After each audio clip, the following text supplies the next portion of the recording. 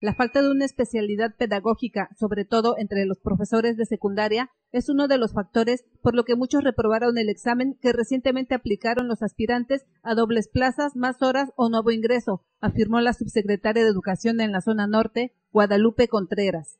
No es que el aspirante no tenga la preparación del conocimiento de lo que quiere enseñar, sino que sucede que nosotros en secundarias tenemos doctores, ingenieros, contadores, arquitectos, a veces tenemos hasta dentistas dando clases.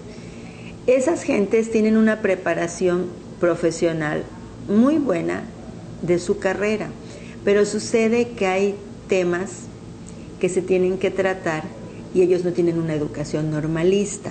Indicó que otro factor importante es que los profesores deben de estar en constante capacitación porque es un hecho que ante el avance tecnológico muchas veces son rebasados por sus alumnos.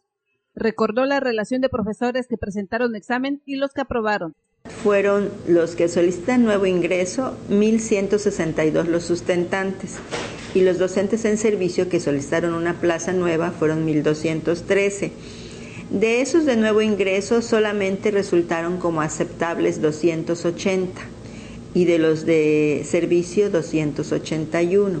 Dijo que la Secretaría de Educación contratará a los docentes que hayan obtenido la mayor calificación, pero no serán dados de baja los que reprobaron y ya tenían horas o plazas asignadas. Con imágenes de Alejandro Jiménez para Notivisión, Patricia Vázquez.